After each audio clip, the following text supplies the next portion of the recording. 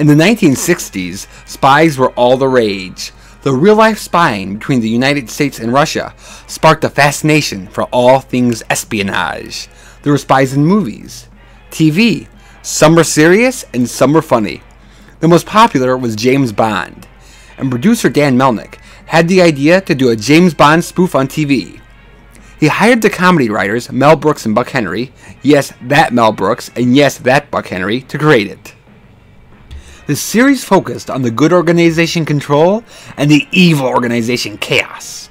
At Control, there was Ed Platt as the stern and serious chief, Barbara Feldon as the sexy and smart Agent 99, and Don Adams as the bumbling Agent 86, Maxwell Smart.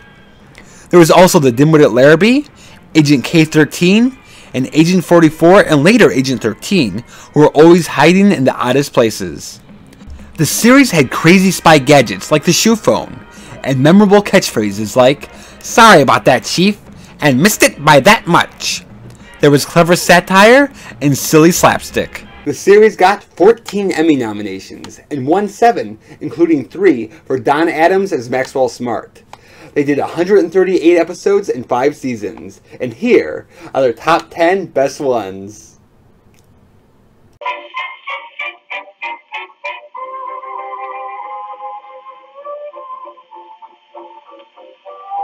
This man is Secret Agent 86. Would you believe plastic surgery? His mission is to find out the top 10 episodes of Get Smart and report it back to the Chief of Control. Hello, Chief. I have just figured out every detail about the number 10 episode of Get Smart. Excellent work, Max. What's the title? Would you believe almost every detail? In the two-parter, The Not-So-Great Escape, Siegfried and Stocker are running a Nazi-inspired prisoner of war camp for kidnapped control agents. Prisoners of Camp Gichigumi Nunewa! You have been beaten, tortured, starved, maimed, and whipped. And now the picnic is over! One of the subgenres of Get Smart are the parody episodes. They did the Maltese Falcon, the Prisoner of Zenda, etc., etc., etc. They're always fun, and they usually give Don Adams a chance to show off his excellent impression skills. And I think this is the best parody episode. They're homaging both The Great Escape and Stalag 17. The Great Escape providing the adventure quality, and Stalag 17 providing the suspense of having a double agent spying for the Nazis. So in a sense, they actually improve upon the source material by combining both ideas. The other reason I think this parody episode has an edge over the others is some of the other ones seem a little forced to me. Like in Maxwell Smart Private Eye. Why is Max talking like Humphrey Bogart? If you haven't seen the Maltese Falcon, baby, you just think it was weird. But because Siegfried is a previously established Nazi-themed villain, the parody fits the characters. So you can enjoy this as a Get Smart episode, regardless if you've seen The Great Escape or not. This note contains the number 9 episode of Get Smart. It's in invisible ink. In 99 Loses Control, Agent 99 leaves Control and is going to marry the casino owner Victor Royale. Max is jealous and tries to stop her, and they find out that Victor is actually a Chaos agent. The relationship between Max and 99 is one of the main strengths and subplots of the show. 99 is 100% in love with 86. I wonder if my old math teacher likes this show. Now Max loves her too, but he treats her like a guy, his partner. This dynamic brings so much to every episode. Unfortunately, the episodes that make it its main focus tend to be weaker ones. For example, when Max and 99 get married, it feels too much like a normal sitcom, and you can kind of tell it was done just to raise the ratings. But this episode was done just to explore the characters a little more. The joke of 99 always being ignored by Max has had some effect, and she's given up hope on him and had to find another man. And it shows that Max cares because when he finds out that she's leaving Control, he is genuinely hurt. He's never pursued her romantically, so he can't say anything directly, but you could tell that on the inside he's saying, "How could you leave me?" So it's Susan Hilton. I worked with you for 5 years and you never told me your name. You never asked. Oh. Well, I don't like it. I like 99 a lot better. Incidentally, Susan Hilton is not 99's real name. It's just a cover. Her real name is never revealed on the series. Some trivia books get this wrong, but my video is right, because I'm the Agent 86 of YouTube. Yeah! Get Smart isn't a show that's known for tugging at your heartstrings, but seeing a heartbroken Max makes this quite the touching episode. Hello, Chief. The number 8 episode is Part 1 and Part 2 of The Little Black Book. Sorry about that. Wrong number. Max's old army buddy Sid Krim, played by Don Rickles, becomes mixed up in Max's spying. Incidentally, both men really did serve in World War II. What makes this episode great is the chemistry between Don Adams as Maxwell Smart and Don Rickles as Sid Krim. They were friends in real life, and just like in this show, Don Rickles would sometimes call Don Adams dummy. And they were both two of the best stand-up comedians of the era. In Don Adams' act, he would do this impression of William Powell from the Thin Man movie, with this real nasally and strident voice. And that developed into the character Detective Glick that he did on the Bill Dana show. And that eventually developed into the character Maxwell Smart. Now with Don Rickles, he was known as an insult comic, and his nickname was Mr. Warmth. So this episode is the two of them doing their thing. Don Adams is Maxwell Smart, and then Don Rickles is insulting him and reacting to all the spy craziness. Look, Max, do me a favor. When we're out with the girls tonight, don't talk into the shoe. I understand, but they're liable to think you're a little eccentric. Rickles even does his own Don Adams impression, which is perfect. When these guys are together, sparks fly. So many, in fact, that this was originally planned as a one-part episode, but they ad-libbed so much, it became a two-parter. And just like the Blues Brothers or Tommy Boy, this is an excellently done buddy comedy. Now to find my contact for the information. Agent 13? I-86. Agent 13, what's the number 7 episode? Oh, you'll have to wait an hour. I'm on lunch. In The Groovy Guru, the criminal DJ The Groovy Guru is using subliminal messages in his music to put teenagers in a trance. As if Get Smart couldn't get any more 60s, this is the episode where they spoof the hippie counterculture. The episode is filled with psychedelic colors, humorous signs encouraging juvenile delinquency. There are references to 60s bands like Simon and Garfunkel, and Max even goes undercover as a hippie. Don Adams' childhood friend, Larry Storch, who's about 40, plays the Groovy Guru to the hilt. And he has a groovy yet diabolical rock and roll band working with him, the Sacred Cows, and they try to hypnotize Max in 99. These swinging sounds won't just be hip, they'll be hypnotizing.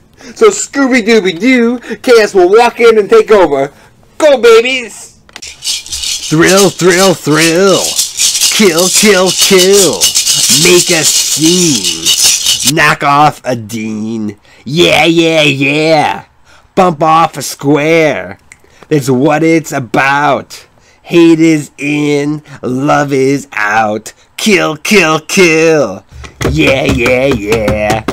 Max has a dismissive view towards hippie culture, and they have quite a few hilarious jokes at their expense. However, they keep it fair, and while Max is knocking the hippies, this episode makes him out to be a dirty old man. They've done sex jokes with Max here and there, but in this episode, they really go for it. He tries to get the sexy female scientist over to his house, and during the meditation scene, he thinks meditation is silly, but he keeps staring at the girl's navel. One of the attributes about hippie culture was free love. Well, Max believes in free love too, but in a more old-fashioned, pinch your waitress's butt kind of way. Which generation is more ridiculous? The answer is both, and leave it to Get Smart to show it. Agent 86, I've been shot! Agent 63, what's it called? A bullet wound! I meant the episode title. I don't have time to tell you. In The Diplomat's Daughter, Max is assigned to protect the princess. Meanwhile, the Claw is out to get her and Max. This episode introduces one of my favorite villains, the Claw. The Claw is the head of the Oriental arm of Chaos. It is a spoof of Chinese movie villains, like Fu Manchu. And just like the notorious Fu Manchu, he's played by a white actor, Leonard Strong, who actually specialized in playing Asian roles. He's charismatic, fiendish, and has a claw for a hand. However, because he's a spoof, he doesn't like torture and has his assistant Bobo do it. Also, his accent makes him difficult to understand whenever he says his name, creating one of the most famous jokes of the series. I suppose you could guess what they call me, Lefty? No, Mr. Smart. I am employed by Chaos. My name is the Craw. The Craw? No, not the Craw, the Craw! Craw! Now, in today's politically correct world, I could see where this might be offensive to both the Chinese community and to those with prosthetic limbs. 2 for 1, baby. But I still laugh at it. Because if someone has an accent that's different from your own and you're not used to it, it can be hard to understand. And this is partially a joke on Max. Because the man has a claw for a hand. Only an idiot would think he was saying craw. After Get Smart, Don Adams would battle another Craw, when Don played Inspector Gadget. The other actor who really gets to shine in this episode is Ed Platt as the Chief. Ed was more known as a dramatic actor, like in movies like Rebel Without a Cause, and he gives a serious and distinguished performance that gives weight to the series and makes Control a believable organization. However, he also has perfect comic timing, like when he gets frustrated and yells at Max. Sometimes he's like a father figure. In this episode, he has a very sweet scene with 99 when he realizes that she loves Max. And he can be silly himself, like when 99 teaches him how to dance. No matter how far out he goes, he always retains the dignity befitting the Chief of Control, which only makes it funnier. Now to report back the number 5 episode to Control. Stop right there, Schmat. You may stop me, Siegfried, but at this very moment, there are 1,000 Control agents racing to headquarters with the information. I find that very hard to believe. Would you believe 23? I don't think so. How about a couple of carrier pigeons? In Aboard the Orient Express, Max and 99 are on a suicide mission on the train the Orient Express. What I love about this episode is the atmosphere of the Orient Express. Trains have an inherent dramatic quality. It's not just me. Alfred Hitchcock thought they were dramatic too. Because they're going so fast and there's no way to get off. They're dangerous because they could crash. And this train does go through a thing called Dead Man's Curve. The rooms and the halls are small, so they're claustrophobic. And you're surrounded by strangers and you don't know who to trust. While the mood is heavy, there are tons of great gags. Agent 44 is hiding in the medicine chest. And it's Here's Johnny. The old host of The Tonight Show, Johnny Carson, has a cameo as the conductor, which gives you a great sense of the era. Don Adams, who is a master at both verbal and physical comedy, gets a lot to do too. He has great lines. His shoes have compressed air in them, so at one point he flies up in the air. There's also a running gag where he keeps getting secret messages, but so that no one else will read them, he destroys them by eating them.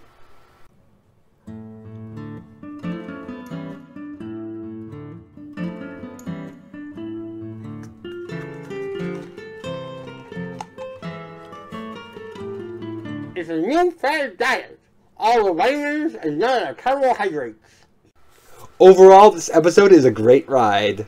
Siegfried may have taken my shoe, but he forgot one thing. The old Chief sandwich phone trick. Hello, Chief. The number 4 episode is Somebody Down Here Hates Me. This cheese is out of order. I knew I should have got corned beef. Siegfried puts a huge reward out for Max's death, leaving him paranoid that everyone is going to kill him. This is a wonderful plot, because it allows for both suspense and comedy. One of the things I always liked about Get Smart is that even though it's silly, as a spy adventure, you could take it seriously. There was real violence. People get shot at and die all the time. And in this one, Max is in danger of losing his life every second. So it's especially exciting. But he's so nervous about it that he suspects everyone. And that's where the comedy comes from. He suspects the Chief. He suspects Agent 13, who's hiding in the freezer.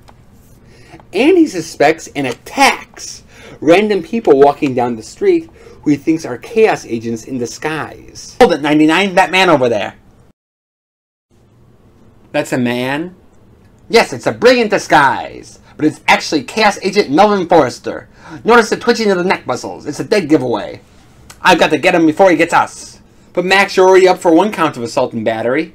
Ah! Would you believe 2 counts? It's hysterical. And then Max goes to Dr. Noodleman, the plastic surgeon. And then there's the big twist. The reason Max thought these guys were Chaos Agents was because of their facial twitches. And we find out that Dr. Noodleman is actually working for Chaos, and he did surgery on those people, so those really were Chaos Agents trying to kill him. So as nuts as everyone thought he was, Max was right. That's one of the things I find endearing about his character. He really believes all the crazy stuff he does will help bring chaos to an end. And at the end of the episode, it always does. I guess that's a spoiler. Sorry about that, Chief. Now for the number 3 episode. Number 3, this information is top secret. This calls for the cone of silence.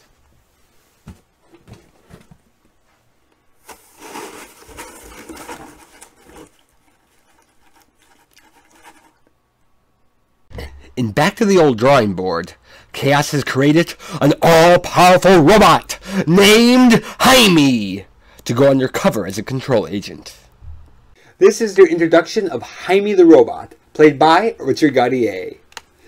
Eventually, this character will become Max's best friend, but in his first outing, he's more of a villain. As a chaos robot, he has super strength, he has super intelligence, and when programmed to, can destroy anything. When he beats up Agent 91, he has a slight smile on his face, and is truly a frightening figure. However, they also have this hysterical running gag that because he's a robot, he takes everything literally. Agent 84 is in the clock in the next room. Ask him if he knows anything. Well, hop to it, Jame. And one of the funniest ones, Max tells Jame, just do what I do. So they do like a mirror routine, where Jame does exactly what Max does. So just like the last one, this episode has that great balance of real danger and humor. But then it goes a step further. Max, who has a bit of a literal way of thinking too, the rule says we have to use a cone of silence, so that's what we're going to do, takes a liking to Jame and a protectiveness over him. And Jame likes Max because he treats him like a person, even after he finds out he's a robot.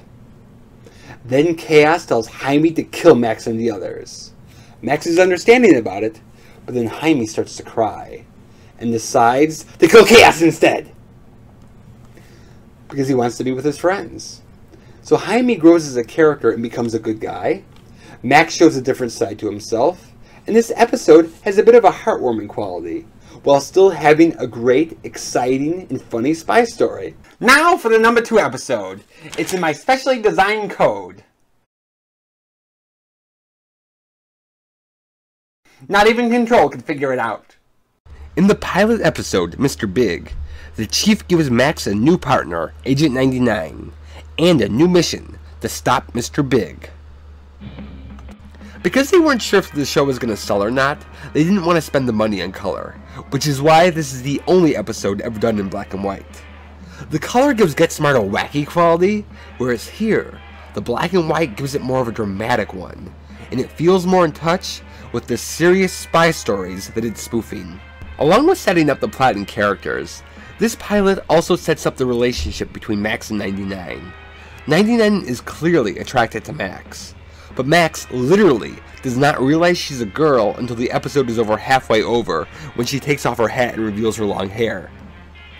After this episode, he's aware of her gender, but until he proposes to her in Season 4, it doesn't make much of a difference. Along with setting up the show, this episode has one of the funniest, most creative, and freshest scripts of the entire series, largely because it was a collaboration between 4 comedy geniuses, all giving their own ideas while being inspired from each other.